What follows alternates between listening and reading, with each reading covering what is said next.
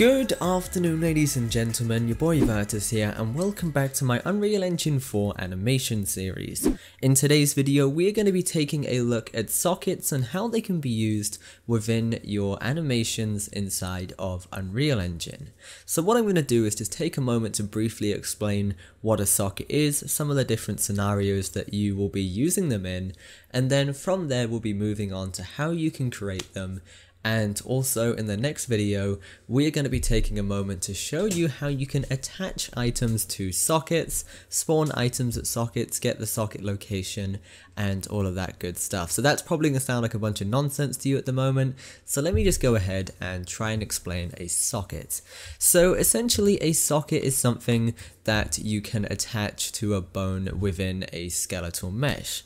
Now the purpose of a socket is essentially to be able to attach something to that socket, so you'll be able to put an item there. What you can also do with that socket is get information like the location, for example. So some of the different scenarios where you might use a socket, for example, is let's say you've got a character that's going to be swinging a sword. You want to attach that sword to the hand, and the way that you do this is by creating a socket on the hand bone and then attaching that sword to that socket. And then with the socket, what you can do is sort of transform that, rotate it, move it, and so on to get the best possible sort of grip with that sword so it goes in the right location. So essentially a socket is something you can add to a bone and then manipulate and use to attach objects, spawn objects, and all of that good stuff.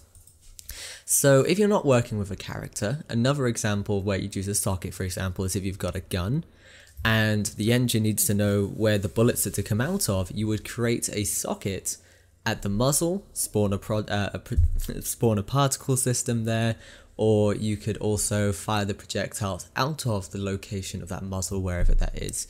But that muzzle socket is always going to move with the bone, with the animations, and all of that good stuff. So without further ado, let's go ahead and show you how you can create one. So creating a socket is really simple. So first things first, you need to have a bone that you can parent it to. So like I said, with this socket, the socket is going to move with the bone.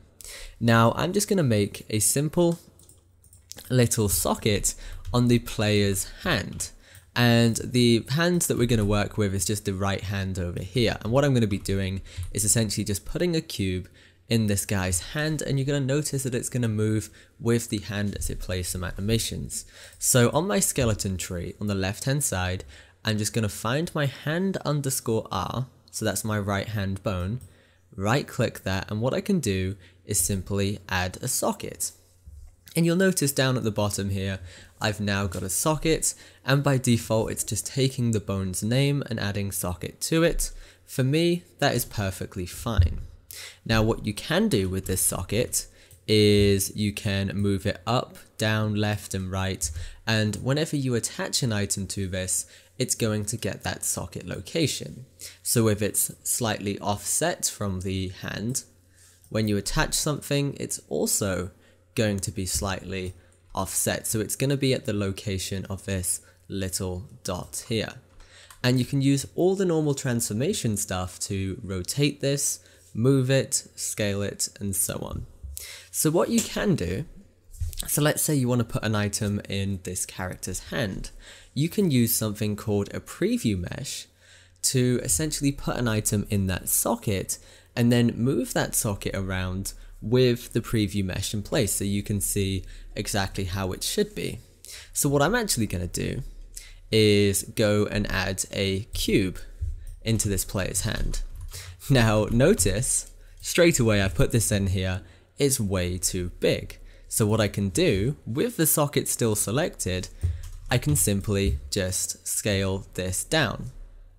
And then I can place it in there just using all of the normal transformation tools to just make this bigger, smaller. I can rotate it, I can put it anywhere I want to really.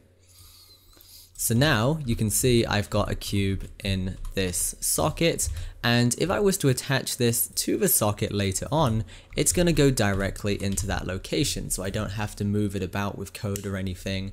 It's going to take the scale from the socket, it's going to take the rotation from the socket, and it's also going to take the location from the socket.